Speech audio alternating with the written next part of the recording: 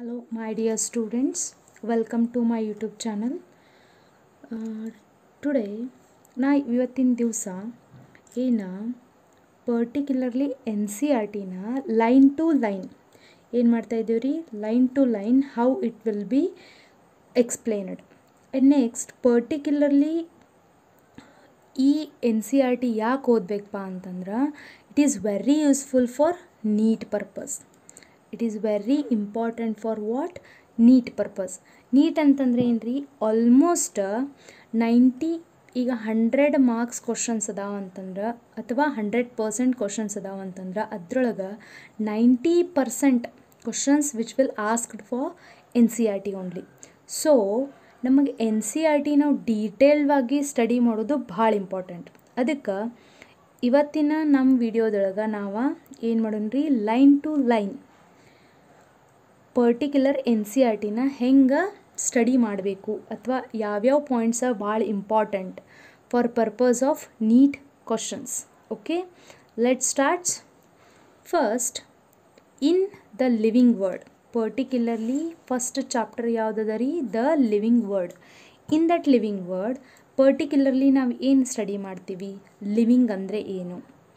Living word ಒಳಗೆ particular ಒಂದು organism ಅಂದರೆ ಒಂದು ಜೀವಿ, ಆ ಜೀವಿಯ ಹೆಂಗೆ ನಾವು ವರ್ಗೀಕರಣ ಮಾಡ್ತೀವಿ. ವರ್ಗೀಕರಣ ಇನ್ ದ ಸೆನ್ಸ್ ಕ್ಲಾಸಿಫಿಕೇಷನ್ ಹೆಂಗೆ ಮಾಡ್ತೀವಿ, ಇದ್ರ ಬಗ್ಗೆ ನಾವೇನು ಮಾಡ್ತೀವಿ, ಇದ್ರೊಳಗೆ ಸ್ಟಡಿ ಮಾಡ್ತೀವಿ. ಇದು ಹೆಂಗೆ ಎವಲ್ಯೂಟೆಡ್ ಆಗಿ ಸ್ಟಡಿ ಆಯ್ತು ಅದ್ರ ಬಗ್ಗೆ ಐತೆ. ಬಟ್ ನಮಗೆ ಮೇನ್ ಇಂಪಾರ್ಟೆಂಟ್ ಎಲ್ಲಿಂದ ಸ್ಟಾರ್ಟ್ ಆಗುತ್ತಪ್ಪ ಅಂತಂದ್ರೆ ವಾಟ್ ಈಸ್ ಲಿವಿಂಗ್. ಎಲ್ಲಿಂದ ಸ್ಟಾರ್ಟ್ ಆಗುತ್ತೆ ರೀ, particularly what is living. What is living ಅಂತಂದ್ರೆ ಲಿವಿಂಗ್ ಇನ್ ದ ಸೆನ್ಸ್ ಜೀವಿಕೆ, ಅಂದ್ರೆ ಒಂದು ಜೀವಿಕೆ ಅಂದರೆ ಒಂದು ಜೀವ ಐತಪ್ಪ, ಒಂದು ಆರ್ಗ್ಯಾನಿಸಮ್ ಅಂದರೆ ಒಂದು ಆರ್ಗ್ಯಾನಿಸಮ್ಗೆ ಇದು ಜೀವ ಐತಿ ಅಥವಾ ಜೀವಂತ ಐತಿ ಅನ್ನೋಕೆ ನಮಗೆ ಏನು ಪರ್ಟಿಕ್ಯುಲರ್ಲಿ ಅದಕ್ಕೆ ಕ್ಯಾರೆಕ್ಟರಿಸ್ಟಿಕ್ಸ್ ಅಂತಂದ್ರೆ ಗುಣಗಳು ಯಾವ್ಯಾವ ಅದಾವ್ರಿ. ನಾವು ಯಾವ್ದ್ರ ಬೇಸ್ ಮೇಲೆ ಇದನ್ನು ಈ ಪರ್ಟಿಕ್ಯುಲರ್ ಜೀವಿ ಇದೊಂದು ಜೀವಂತ ಐತಿ ಅಥವಾ ನಿರ್ಜೀವ ಐತೋ ಜೀವ ಐತೋ ಅದು ಯಾವ ಬೇಸ್ ಮೇಲೆ ನಾವು ಅನಲೈಸ್ ಮಾಡ್ತೀವಿ ಅದನ್ನು ನಾವೇನು question ಕೇಳಾರಿ, what is living. In that particularly ನೋಡ್ರಿ, first when we try to define living V ಕನ್ವೆನ್ಷನಲಿ look for distinctive characteristics exhibit by the living organism. ಹಂಗಂದ್ರೆ ಏನು, ಈಗ ನಾವು ಯಾವಾಗಾರ ಲಿವಿಂಗ್ ಅಂದರೆ ಏನು ಅನ್ನೋದನ್ನು ನಾವು ಟ್ರೈ ಮಾಡಕತ್ವಿ, ಏನಂತ ನಾವು ಹುಡುಕಕ್ಕೆ ಟ್ರೈ ಮಾಡಕತ್ವಿ ಅಂತಂದ್ರೆ ಕನ್ವೆನ್ಷನಲಿ ಮೀನ್ಸ್ ಸಾಂಪ್ರದಾಯಿಕವಾಗಿ ನಾವು ಏನಾರೇ ಮಾಡಿದ್ವಿ ಅಂದರೆ ಡಿಸ್ಟಿಂಕ್ಟ್ ಅಂತಂದರೆ ಏನು ರೀ, ವಿಶೇಷ ಅಥವಾ ಬೇರ್ಪಡಿಸುವ. ಕ್ಯಾರೆಕ್ಟರಿಸ್ಟಿಕ್ಸ್ ಅಂದ್ರೆ ಗುಣ. ಯಾವ ಗುಣ ನಮ್ಗೆ ಲಿವಿಂಗ್ ಆರ್ಗ್ಯಾನಿಸಮ್ ಅನ್ನು ಬೇರ್ಪಡ್ಸೋಕೆ ಸಹಾಯಕಾರಿ ಅದಾವ ಗುಣಗಳಪ್ಪ ಅಂತಂದ್ರೆ ಅದ್ರೊಳಗೆ ಗ್ರೋತ್, ರೀಪ್ರೊಡಕ್ಷನ್. ಗ್ರೋತ್ ಅಂದರೆ ಏನು ರೀ, ಬೆಳವಣಿಗೆ. ರೀಪ್ರೊಡಕ್ಷನ್ ಅಂದರೆ ಸಂತಾನೋತ್ಪತ್ತಿ.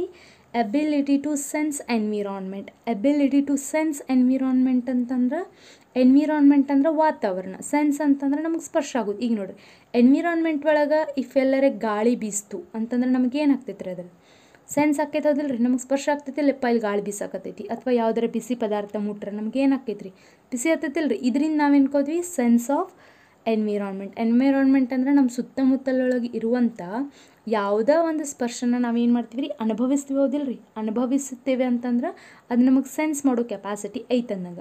And Mount a stable response ಅಂದ್ರೆ ನಾವು ಏನೋ ನಮಗೆ ಪ್ರತಿಕ್ರಿಯೆ ನೀಡಿದ್ರು ಅದಕ್ಕೆ ಯಾವುದೋ ಕ್ರಿಯೆ ನಮ್ಮಲ್ಲಾದರೂ ಅದ್ರ ತಕ್ಕಂಗೆ ನಾವೇನು ಮಾಡ್ತೀವಿ, ಅದಕ್ಕೆ ಪ್ರತಿಕ್ರಿಯೆ ಮಾಡ್ತೀವಿ.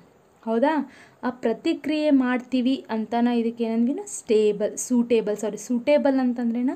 ಈಗ ನೋಡು, ಒಬ್ರು ಯಾರೇ ನಿಮ್ಗೆ ಹೊಡೆದ್ರು, ಅವ್ರಿಗೆ ತಿರುಗಿ ಏನು ಮಾಡ್ತೀರಿ ನೀವು, ಹೊಡಿತಿರೋದಿಲ್ಲ ರೀ. ಹೊಡಿತೀರಂತಂದ್ರೇನ ಒಂದು ಪರ್ಟಿಕ್ಯುಲರಿಗೆ ನಮಗೆ ಕ್ರಿಯೆ ಆಗೈತಂದ್ರೆ ಅದರ ತಕ್ಕಂಗೆ ಪ್ರತಿಕ್ರಿಯೆ. ಈಗ ಒಂದು ಬಿಸಿ ಪದಾರ್ಥ ಮುಟ್ರಿ ಅಂತಂದ್ರೆ ಮತ್ತೆ ಹೋಗಿ ಮುಟ್ತೀರೇನ್ರಿ, ಇಲ್ಲ, ಅದನ್ನೇನು ಮಾಡ್ತೀರಿ, ಹಿಂದೆ ತೆಗಿತೀರಿ. ಅಂದ್ರೆ ಅದಕ್ಕೆ ಸೂಟೇಬಲ್ ರೆಸ್ಪಾನ್ಸ್ ಮಾಡ್ತೀವಿ. ಕಮ್ ಟು ಅವರ್ ಮೈಂಡ್ ಅಂದ್ರೆ ಸಡನ್ನಾಗಿ ನಮ್ಮ ಮೈಂಡ್ ಇಮಿಡಿಯೇಟ್ಲಿ ಅಂದ್ರೆ ತಕ್ಷಣ. As a unique feature of a living organism ಅಂದ್ರೆ ಒಂದು ಜೀವಂತ ಜೀವಿ ಐತಪ್ಪ ಅಂತಂದ್ರೆ ಅದು ಜೀವಿಕೆ ಐತಪ್ಪ ಅಂತಂದ್ರೆ ಏನು ಕ್ಯಾರೆಕ್ಟರ್ ಅದಾವ್ರಿ, ಬೆಳವಣಿಗೆ ಇರಬೇಕ್ರಿ, ಸಂತಾನೋತ್ಪತ್ತಿ. ಆಮೇಲೆ ನಮ್ಮ ಸುತ್ತಮುತ್ತಲಿನ ವಾತಾವರಣಕ್ಕೆ ನಾವು ಏನು ಮಾಡಬೇಕು, ಪ್ರತಿಕ್ರಿಯೆ ಮಾಡಬೇಕು. ಅದು ಪ್ರತಿಕ್ರಿಯೆ ಎಂಥದಿರಬೇಕು, ಸೂಟೇಬಲ್ ಪ್ರತಿಕ್ರಿಯೆ ಇರಬೇಕು. ಅಂದ್ರೆ ಅದಕ್ಕೆ ಕರೆಕ್ಟ್ ಯಾವ ಕ್ರಿಯೆ ಆಗೈತಲ್ಲ ಅದ್ರ ತಕ್ಕಂತೆ ಏನಾಗಿರ್ಬೇಕು ಪ್ರತಿಕ್ರಿಯೆ. ಇವೆಲ್ಲ ಕ್ಯಾರೆಕ್ಟರಿಸ್ಟಿಕ್ಸ್ ಎದ್ರದ್ರಿ ಯುನಿಕ್ ಅಂತಂದ್ರೆ ಒಂದು ವಿಶೇಷ ಗುಣ ರೀ ಎದ್ರದ ಲಿವಿಂಗ್ ಆರ್ಗ್ಯಾನಿಸಮ್ದು. ಅರ್ಥ ಐತ್ರಿ. ಈಗ ನಾ ಇವು ಏನು ಮಾರ್ಕ್ ಮಾಡ್ಕೊಂಡು ಬಂದೇನರಲ್ಲ pink line, these are the important points. So ಇವನ್ನ ನೋಟ್ ಡೌನ್ ಮಾಡ್ಕೋರಿ. ಇದ್ರ ಮೇಲೆ ಏನು ಮಾಡ್ತಾರೆ ನಿಮ್ಗೆ ನೀಟ್ ಕ್ವಶನ್ಸನ್ನು ಅರೈಸ್ ಆಗ್ತಾವೆ. ನೀಟ್ ಕ್ವಶನ್ಸ್ ಹೆಂಗೆ ಅರೈಸ್ ಆಗುತ್ತೆ ರೀ ಇದ್ರ ಮೇಲಿಂದ? Living organism, what are the unique features of you living organism. If ನಿಮಗೆ ಇದೆಲ್ಲ ಆಪ್ಷನ್ಸ್ ಕೊಟ್ಟು ಈಗ ನಿಮ್ಗೆ ನೋಡ್ರಿ Mount to B suitable response ಇದು ನಮ್ಗೆ ಸಡನ್ಲಿ ಫ್ಲ್ಯಾಶ್ ಆಗಂಗಿಲ್ಲ ರೀ, ಇಂಥ ಆಪ್ಷನ್ಸ್ ಕೊಡ್ತಾರೆ ರೀ. ಸೊ ಅದ್ರ ಸಂಬಂಧ NCERTನ ಫುಲ್ ಥರೋವಾಗಿ ಓದೋದು ಭಾಳ ಇಂಪಾರ್ಟೆಂಟ್ ರೀ.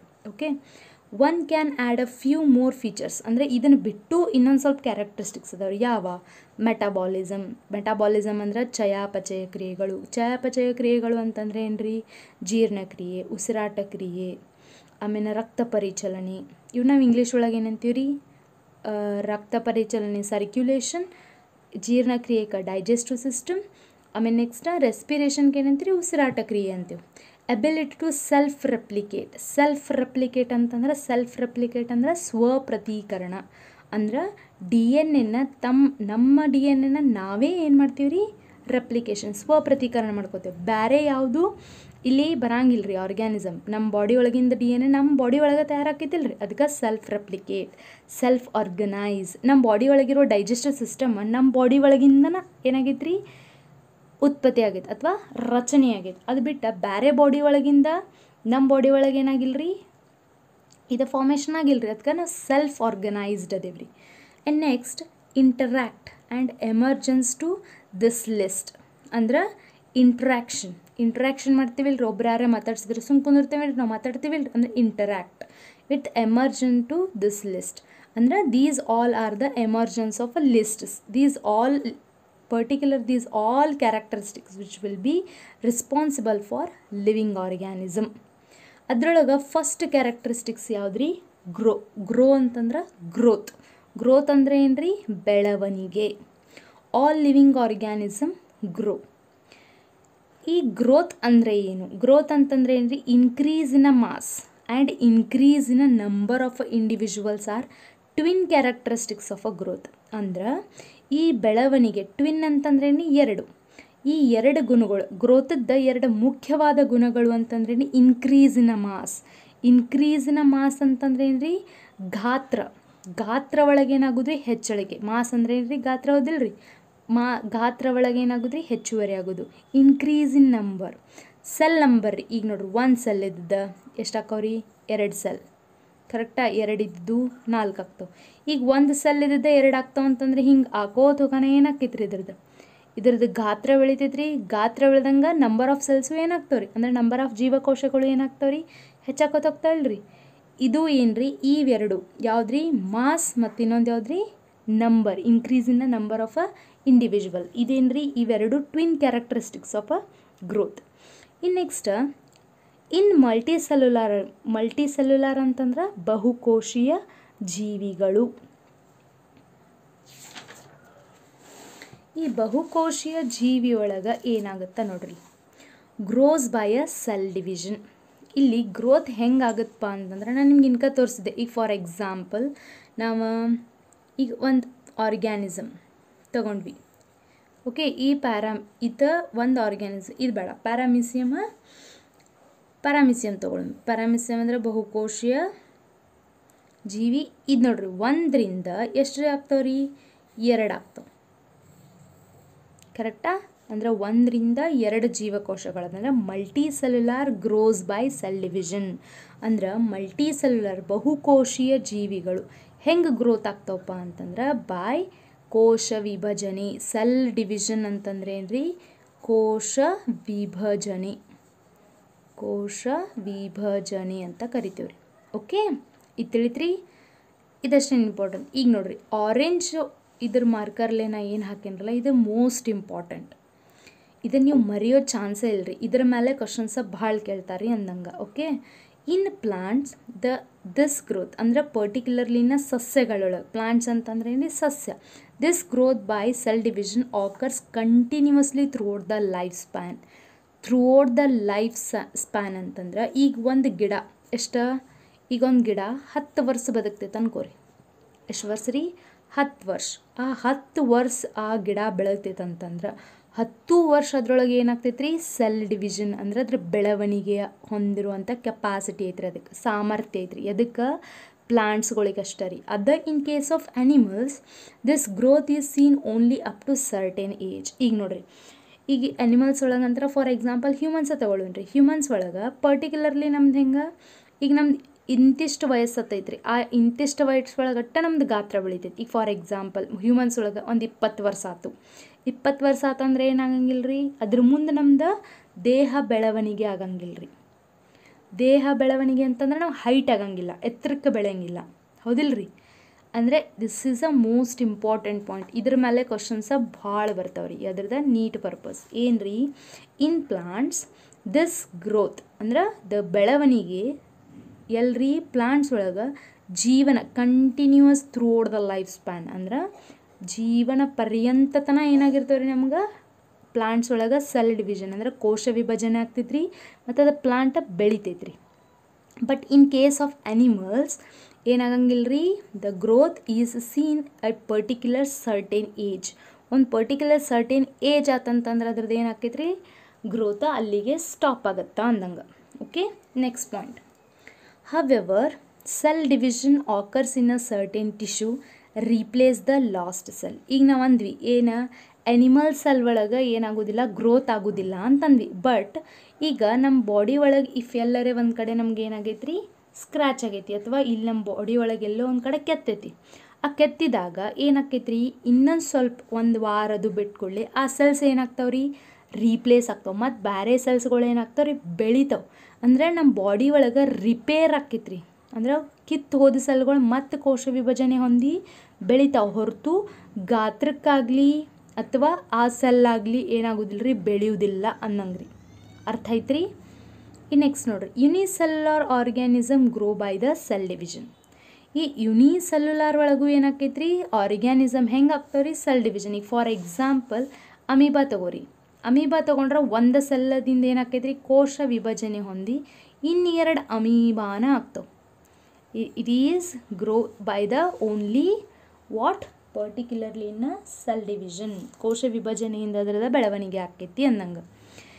One can easily observe in vitro culture by the ಸಿಂಪ್ಲಿಂಗ್ mounting of a number of under microscope. ಈಗ ಫಾರ್ ಎಕ್ಸಾಂಪಲ್ ನಮ್ಮ ಇನ್ ವಿಟ್ರೋ ಅಂತಂದ್ರೆ ಏನು ರೀ, ಯಾವುದರೊಂದು ಪ್ಲಾಂಟನ್ನು ನಾವು ಸೆಕ್ಷನ್ ತೆಗೆದು ನೋಡಿದಾಗ ಆ ಕಲ್ಚರ್ ಒಳಗೆ ಏನು ಮಾಡೋದ್ರಿ, ನಾವು ಸಿಂಪ್ಲಿ ಆ ನಂಬರ್ ಆಫ್ ಸೆಲ್ಸನ್ನು ಏನು ಮಾಡ್ಬೋದು, ಕೌಂಟ್ ಮಾಡ್ಬೋದು ಅಂತ ಹೇಳ್ತಾರೆ ರೀ ಅವರು. Okay, this is not most important.